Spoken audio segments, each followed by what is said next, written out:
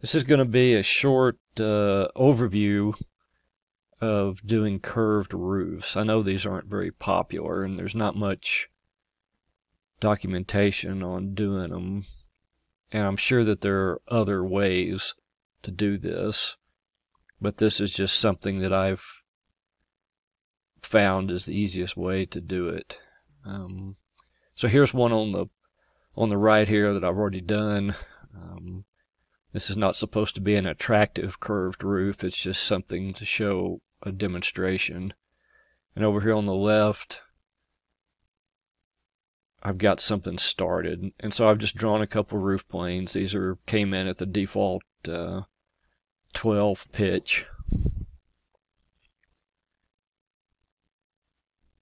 And then over here, I've got a CAD detail from View, and I've just drawn a couple of CAD lines to represent the roof.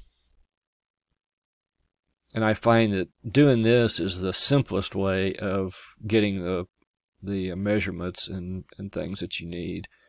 So this line right here, that just goes from this right side to where these two, that roof and that roof, are going to join.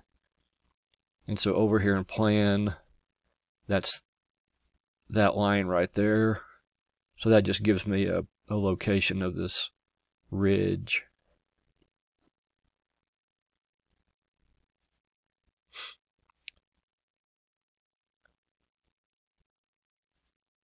And this line is just basically the chord of this arc.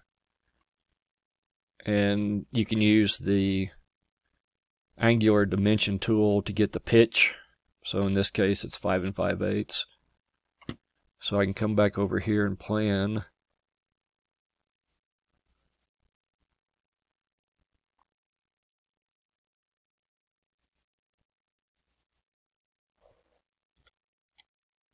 And I can put in 5 5/8.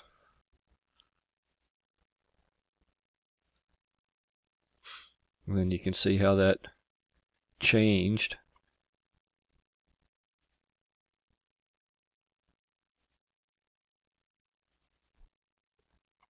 And then if you select this arc, you can get the radius, 189.5.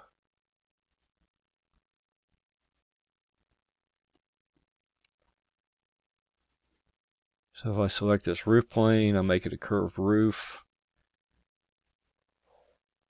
189.5. I'm going to change the facet angle down to 2 just to make it look a little better. And so there's the curve that mimics that CAD line. And if we look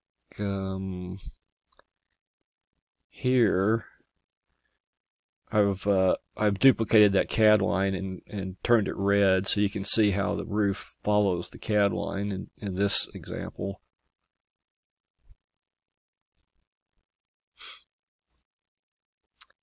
And then back over here, we'll open this up and get the ridge, 184 3/8.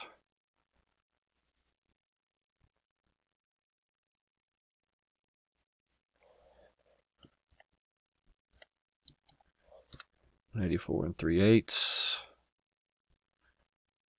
That pitch is going to be wrong, but that doesn't matter.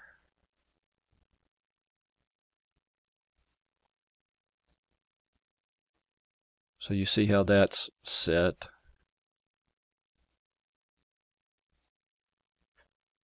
So back over here, I'll just draw a couple of lines. We'll join that, and then there.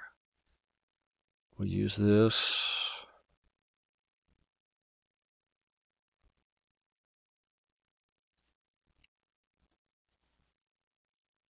Set that to pitch.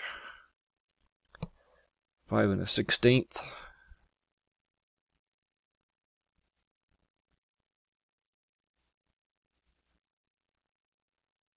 I'm going to lock the ridge.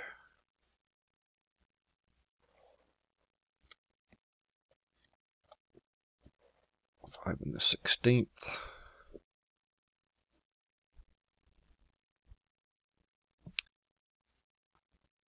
And then again, we can go here, 67 3/4 for the radius.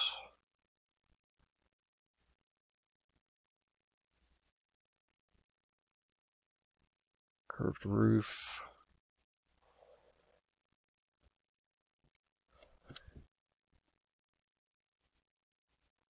I'm going to make this one 1.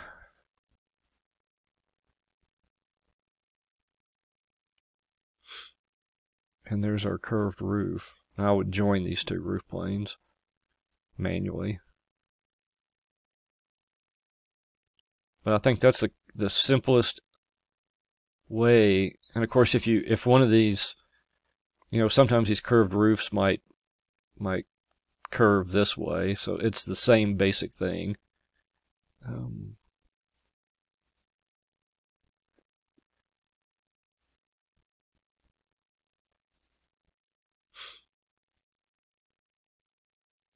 If you they've got this angle at eave and angle at ridge.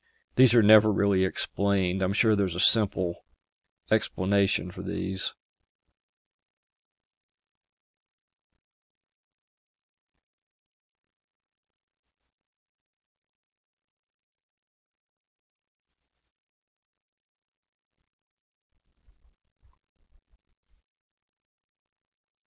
But I don't know what it is.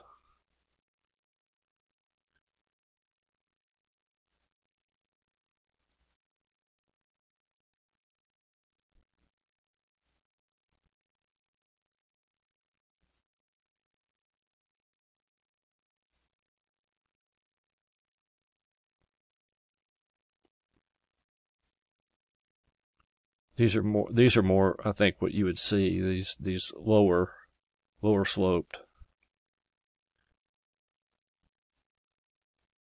roofs that are just a single curved roof plane. So